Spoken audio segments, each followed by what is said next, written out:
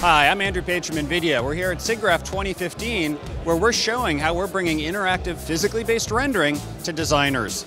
So over my shoulder, you'll see a pair of images of a drill. One of those is real, and one of those is rendered by our Iray render technology preview for 3ds Max. Again, that drill that's rendered is sitting there in a viewport in 3ds Max. So if you're a designer working in Max, that's the view you see. Gives you great confidence that what you're working with, designing, or building is going to be what you get when you send it out to production or onto the next stage in the pipeline.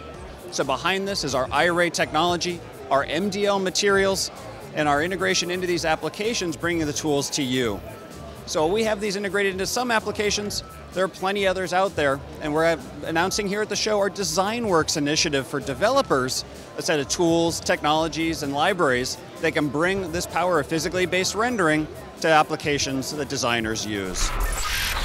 One of the technologies in our DesignWorks set of tools is our MDL, Material Definition Language SDK. It enables third-party renderers to integrate and use the materials that you need to create physically based rendering.